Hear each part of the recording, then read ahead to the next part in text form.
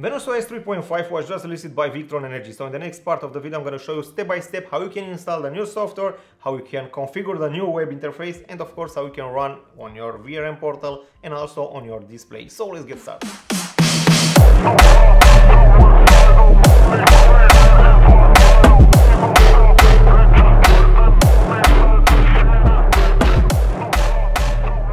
Welcome back to CSTech, Claudio here. So in the next video I'm going to show you step by step how you can install the new Venus OS 3.5 that was just released by Victron Energy. For those who are in beta right now, please switch to official release, because from now on you can enjoy the new JX app on your Android tablet with official release of 3.5. So I'm gonna show you how you can do it at home. Basically you have two options. The first one is to go in front of your device in your garage and do it from your display. And for those who don't have a display, of course you have an option to do it remotely via VRM. So in my case, even I have the system here on my studio, I'm gonna show you how you can do it remotely. Basically this is the test system. I don't have any PV, I don't have an inverter, so my web interface will be empty, but the step that you must follow in order to install the software is the same. In my case, let's go to remote console, and as you can see over here, basically what's happening on my display is mirroring here on my VRM portal. And let's go into the menu. As you can see, it's moving in real time. Let's go into the settings, and of course let's hit firmware, and of course from here hit online updates, and you have some option over here. Update feed, please select official release, so no beta anymore. If you want to try beta, please keep in mind beta is beta, official release is official release. So for this video I recommend you to install the official release.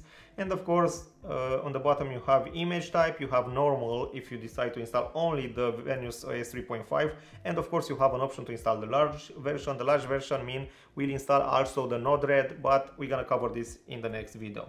Check for updates, of course you can check, and my system was already checked before I hit.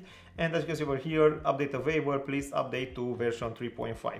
What is the main difference between these two options? The first main difference is that the version 3.5 no longer make mirror.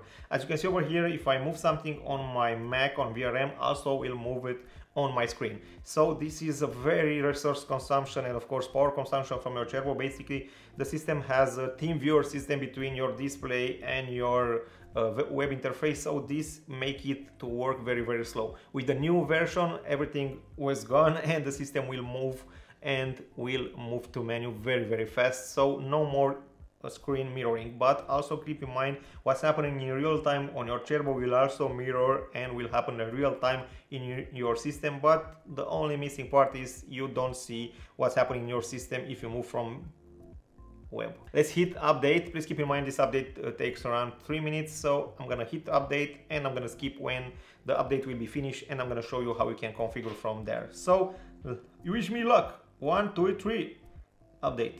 Let's see what's happening. The system, it's installing, come on, 1%. So see you at 99. Okay, we're back. So the system was already installed at 3.5, so in this moment the system will reset. So let's wait for a reset. So once the Victron will be turned on, so the Turbo JX will finish to boot, you're gonna see the old interface. And let's wait, because you still run the old interface after the new version of the software was running, and I'm gonna show you how you can switch between them. And of course if you decide you can still keep the old interface, but I don't know what's the point installing the new version if you're still running on old interface. So let's wait a few moments in order to have a boot from Turbo, and you can see the Turbo is starting right now.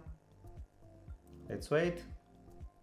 I'm gonna refresh also the web page because I'm gonna show you what's happening on the VRM side. Let's wait for Turbo to start. Let's wait for Turbo to connect to our Wi-Fi. So in this moment you still have the old interface that you can see on the screen, but after a few moments you will receive a pop-up message from Victron that give you an information that you have a new version available. So that's the message. So good news. In this moment, if I go on my web and hit remote, I still have the remote side. So basically what's happening on the screen is mirroring over here. So if I hit next, I have an option to select the new interface, the old one. So I'm gonna select ask me later. So in this way, I still have the old interface and I still have this mirroring between them. So as you can see, I have a little bit lag between my Turbo and my display, even they are in the same network. So with this new 3.5, this will disappear.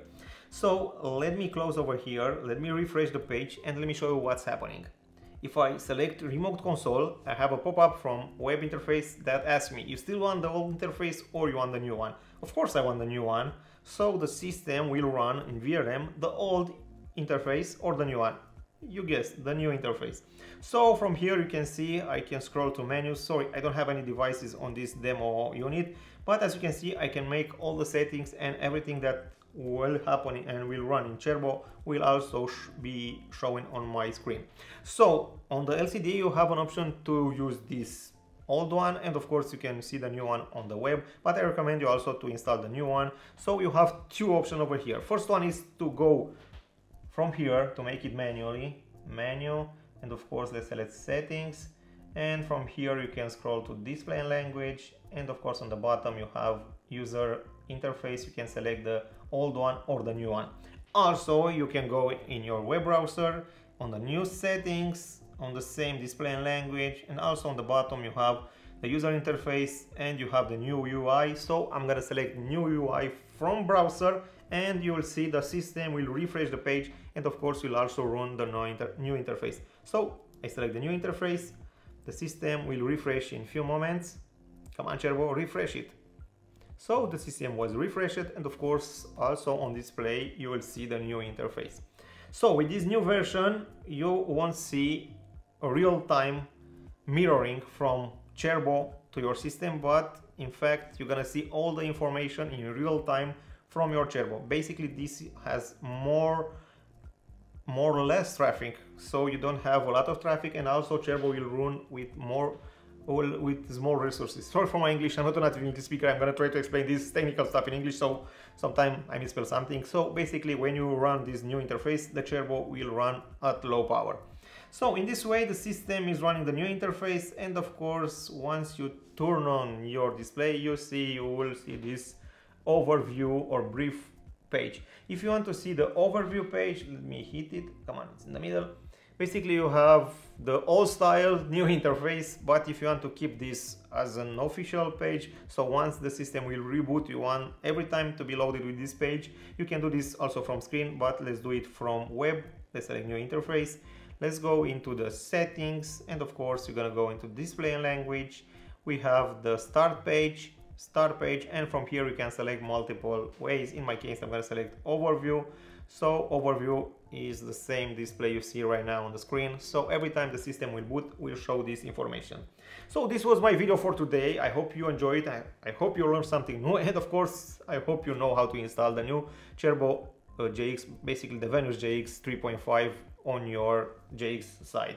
So if you want to see more videos like this, don't hesitate, hit the subscribe button, hit the bell, and of course I checked some statistics and 85% of you are not subscribed to this channel, so I recommend you to subscribe, and of course keep following us, because we're gonna make all kind of Victron stuff and solar stuff tests here on CSTech, because we are moving to bigger studio, so this one will be here for a short time. So see you in the next one. Thank you for watching. Bye.